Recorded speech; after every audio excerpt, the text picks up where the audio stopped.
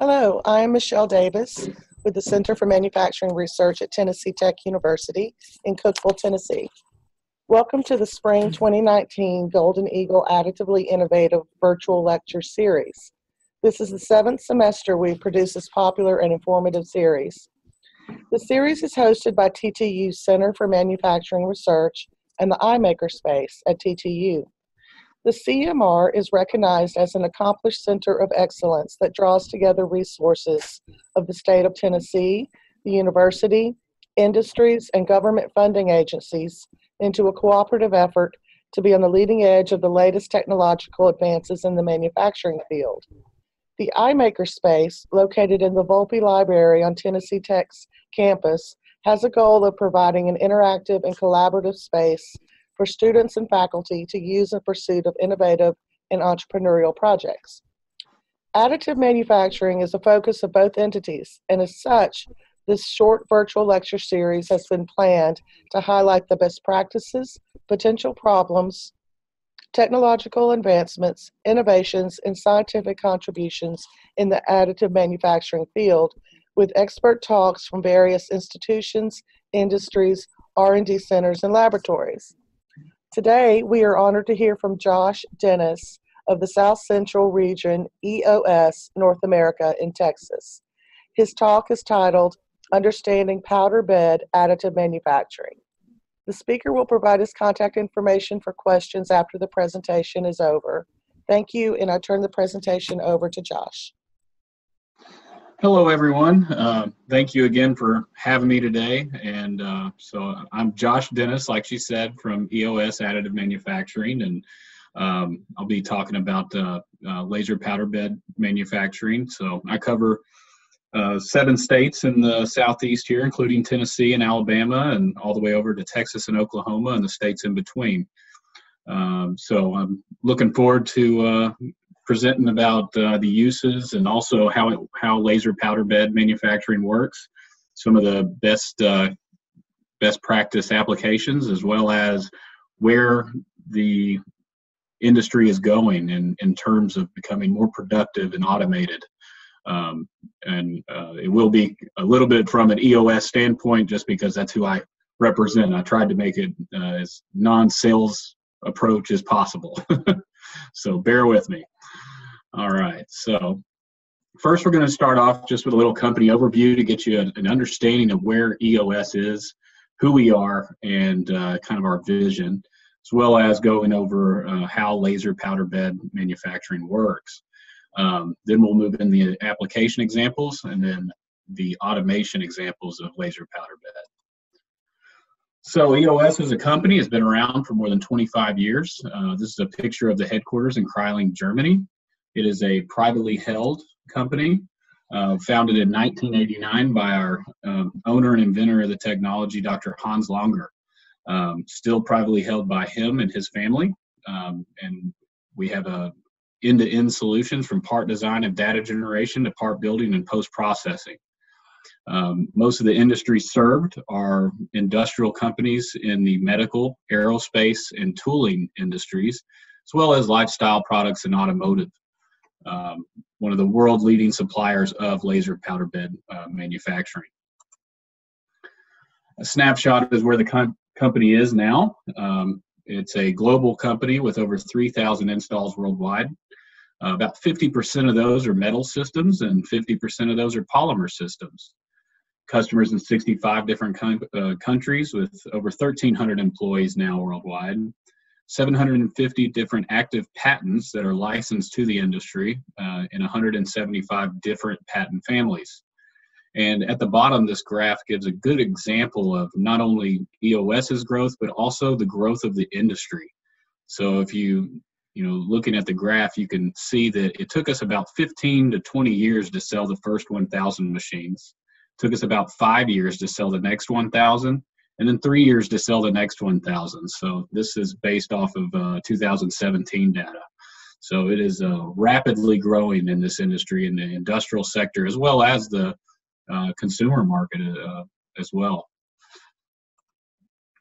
So just a snapshot of EOS's presence in North America. Got 3 different locations, 2 tech centers, one in Novi, Michigan, which is right outside Detroit, another one in Pflugerville, Texas, which is Austin, Texas. And those are tech centers with machines for customer projects and demos, as well as a location in Temple, Texas, where we do custom blending of polymer powders, as well as stocking metal powders for our North American customers for a shorter delivery time. Got about 40 different service engineers, 20 different application engineers, 145 total employees in North America, and 500 metal machines in the North American market. From an R&D standpoint, we reinvest, luckily as a private company, we are able to reinvest 15% of our revenues back into the R&D program. So this equals out with today's revenues about $2 million a week back into the R&D program. Got over 300 people in R&D, 50 of those being a metallurgist, as well as over 100 machines internally for customer projects, material development, and testing and training. Some of the benefits and kind of how laser powder bed additive manufacturing works. Of course, we'll look at just how parts are made traditionally. So, of course, most people already know this, but you start off with a blank material. Then you would use a machining center to remove that material and to be able to get to your final part. So traditionally, this takes a lot of time in the prototyping phase. So from multiple machine setups lead into a final product being made. So, and then once you've developed the product that you want to go with, you then would be refine that process until you get to the end product, which is a simple and cost-effective product. In additive manufacturing, of course, we're doing a layer-by-layer fusing of material that you're looking to produce with. All of the prototyping is mostly done in software, so not a whole lot of time wasted in the prototyping phase since it's all in a software-based prototype. Then once you produce that product, it's usually a complex and intricate product. And now today, of course, there's multiple different ways of additive manufacturing. Just a few examples, of course, are fused deposition modeling, which is FDM. Most of your consumer-based and some industrial-based 3D printers are done using this method, where you have a spool of usually polymer material that is extruded through a nozzle layer by layer onto a platform. Then there's stereolithography, which is a UV light cured liquid polymer done layer by layer, and then lowered through a vat of liquid polymer resin, which is limited on a few different materials that are available for that process. And then there's selective laser sintering or direct metal laser sintering, which is a laser powder bed manufacturing process that we're talking about today. So just taking a deeper dive into this, you're able to use either powdered polymer or powdered metal to be able to produce 3D printed parts using this method. So how does it work? Of course, you want to start off in the software. You would design your part, of course, in CAD. Then you would import that into a slicing software that it then takes that model and slices it into the layer thicknesses of the process. So, and then reorients those layers and it imports that into the machine. So once you import it into the machine, you would start off by laying down a layer of powdered material in the layer height that you have already specified in that software. Once that material has been laid down, a laser comes in, melts the 2D layer of that layer into the powdered material. The elevator then lowers by the next layer height, and the recoder then lays down the next layer, and laser repeats this process over and over again until you've grown that entire part and that you have a finished product. Once that is done, you have a part that is being surrounded by all the excess powder that you've laid down as well during the process. So you then would raise the elevator and you would remove the powder and excess powder that has not been used for your part, and you are able to recycle that powder, whether it be in polymer or metal, for your next part that you want to produce. You then would remove that part from the build platform or from a build cake in the polymer realm, and then do some minor post-processing usually to get to that final part and clean it up. So that's just the basic way that laser powder bed manufacturing works. One of the best advantages of this is the materials that are available for this process. In metal, there are multiple industrial materials that different companies use. So this process really gives itself to a lot of really great materials to use, especially hard materials to machine, such as Inconel and titanium. Those are both very hard materials to work with, and especially making complex geometries in traditional manufacturing. Additive manufacturing really is easy to produce parts using those materials, which really helps industrial companies, as well as polymer materials. So most of the materials used in this process are nylon 11 or nylon 12 based polymer, which is a very structurally sound polymer and used in many industrial applications already today in injection molding. One of the benefits of using additive is being able to blend some of these polymers with other materials. So if you look at the PA12AL, that is actually an aluminum filled polymer 12, or nylon 12, excuse me. So you could do that, or even steel. Then there's also carbamide, which is a carbon fiber filled nylon 12, as well as being able to put additives such as flame retardancy in the nylon parts. So a lot of aerospace manufacturers like this material to be able to make cabin parts, all of those parts. So this material allows these aerospace companies to make either vents or other parts internally in cabins that actually could save weight and save space.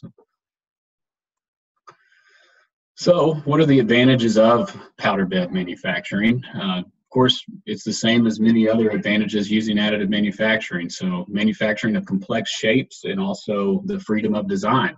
You look on the left here on this part, it is a casted engine block, which actually uses a lot of material that really is wasted. So if you do it additively, you can see that they've used a complex geometry internally to reduce the weight but still keep the rigidity of the part.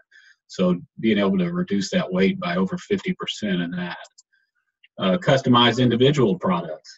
So in the medical industry, a lot of companies really enjoy this, to be able to customize patient-specific implants or tools in surgeries. So many benefits there, whereas in the past, a lot of medical companies and medical manufacturers have been limited by just generalizing different sizes of implants to fit multiple different people.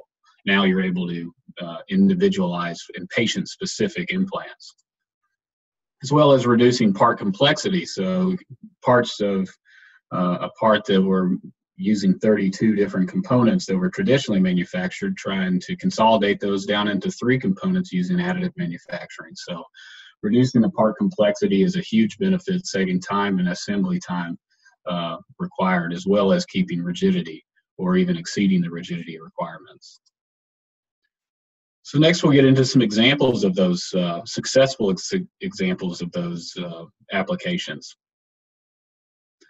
So this is an example of a polymer part. It's a lightweight gripper that would be used on a robot in a factory. So if you look at the traditionally manufactured method, it's full of a lot of different airlines and actuators on top of a steel plate.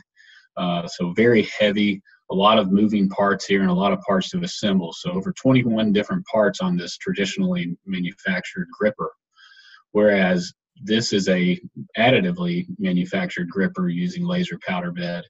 And they were able to consolidate all of those lines inside the part and reduce all the weight, much of the weight of the part. So that way it even requires a cheaper, a little smaller robot to be able to lift, because it doesn't have to lift as heavy of an object. So it reduced the part complexity down to 3 versus the 21, as well as it was being able to produce this in 1 day versus 18 days. So a huge advantage there.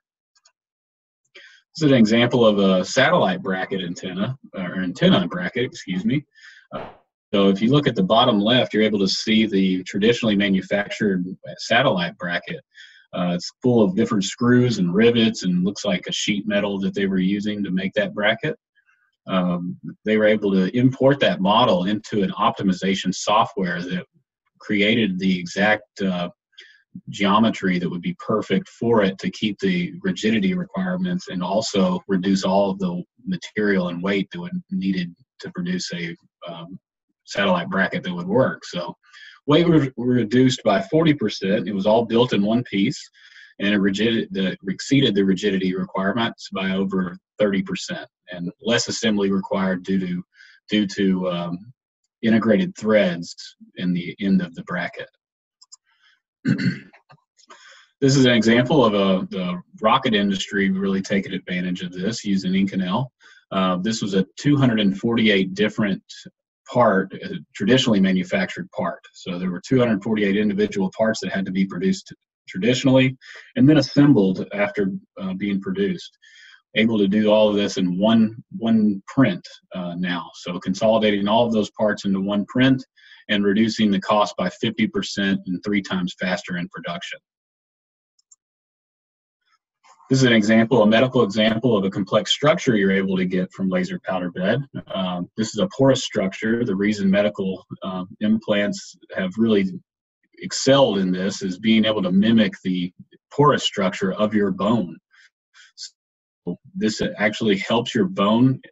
This is a hip implant, so once you get this implanted in your hip on your bone, the structure now that they're able to achieve induces your bone to grow into it. So really helps with the healing time, as well as being a much more solid implant that is actually way more effective than traditionally manufactured implants. Another medical example, but using a polymer. In the past, whenever you got a knee surgery, you would have to get a drill guide made for your knee to help guide the implants and the drill holes that are going in your bone. So in the past, they would have to do this in the middle of the surgery to try to fit the exact right one for it. Now they're able to, before the surgery, take a scan, a CT scan of your specific knee, and then import that into one of the machines and print out a drill guide that is designed around your bones specifically. So this is leading to a much less time in surgery, which is making it more cost effective, as well as a lot better implant in the end, one that is going to be way more customized to your leg. And then also one of a hydraulic for airplanes. So this is a titanium part that now has met all of the FAA requirements and one of the only flight critical parts that are additively made and being put onto planes today. They reduced the weight by 35%, a huge advantage in the aerospace industry, as well as they eliminated 10 parts from this. So, and kept the functionality of the traditionally manufactured part. And then this video is going to give you another example. It's a kind of a customer testimonial that also will give you and show you how the powder bed manufacturing works, specifically on the metal side, but I think it's a good customer testimonial.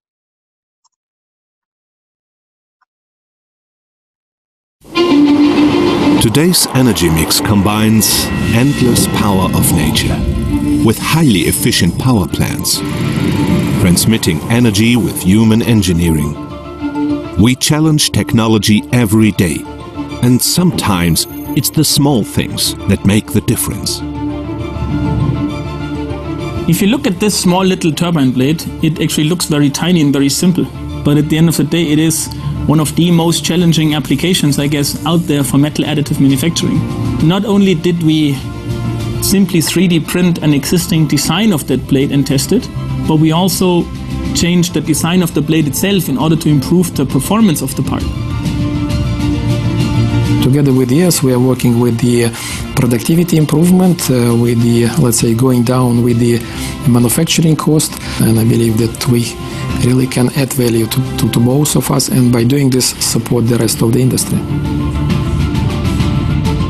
It's easy to generate a prototype or a sample, but it's very hard to achieve a physical part that actually stems from digital data with a defined process chain behind and ends up in a rig test and withstands the requirements for a gas turbine component. And this is something that we managed in this project. So now, with this technology, we really can speed up quickly, but what needs to be done? We need to change the mindset in our designers, so they need to understand this flexibility. 1250 degrees, 1000 miles per hour, 11 tons weight pulling at each blade. If you can print a turbine blade, you can print pretty much everything. It is designed with Siemens NX, produced on AOS equipment, powered by Siemens automation technology, and engineered and manufactured at Siemens and Material Solutions.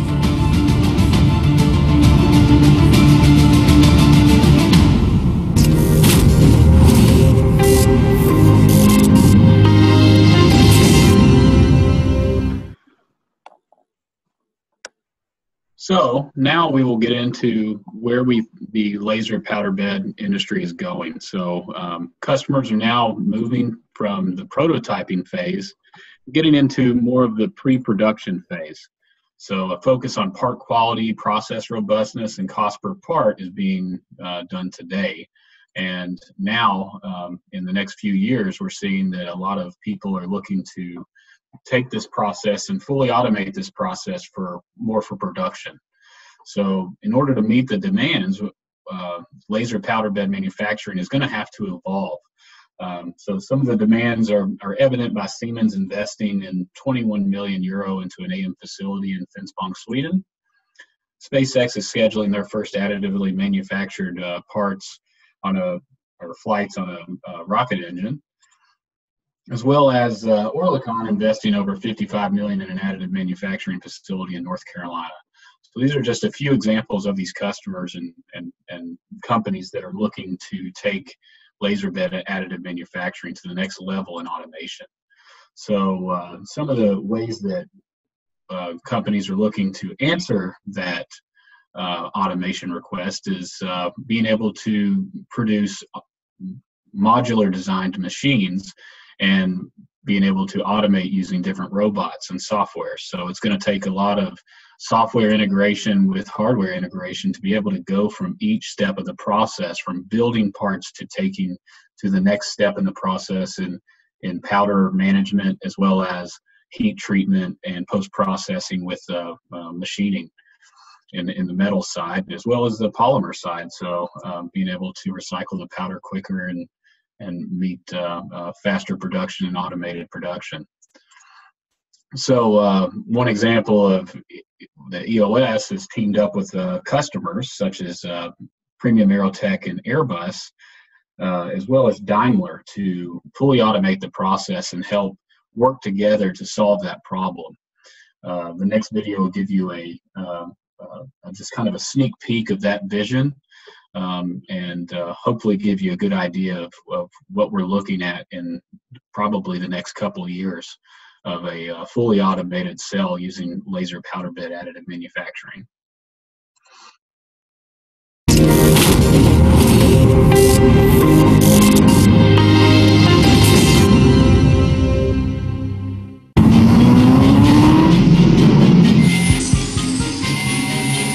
Together with our partners Premium Aerotech and Daimler, we move forward, seamlessly integrating industrial 3D printing into serial production. This is how concepts become reality, shaping the production site of tomorrow, expanding our product portfolio with automated manufacturing solutions. One central material depot automatically supplies several additive manufacturing systems.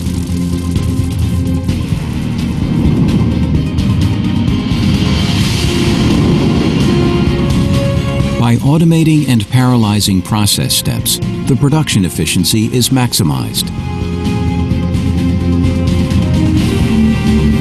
In-sync working ultra-fast quad laser systems significantly increase productivity. Optimized process parameters enable components fit for purpose.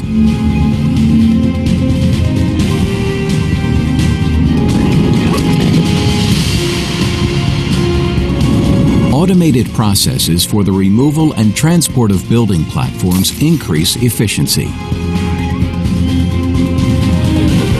Powder and parts are separated automatically, returning the material to the material cycle.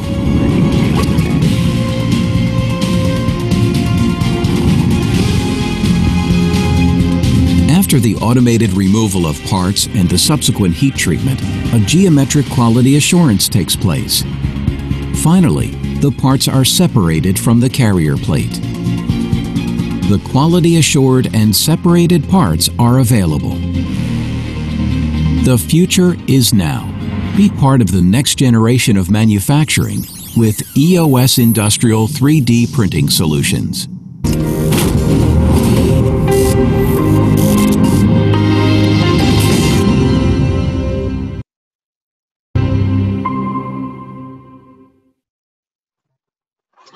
All right. Well, thank you for your attention. I hope that was a helpful in understanding laser powder bed and how it's affecting our society today and where it's going for the future. So thank you guys again for having me for this presentation.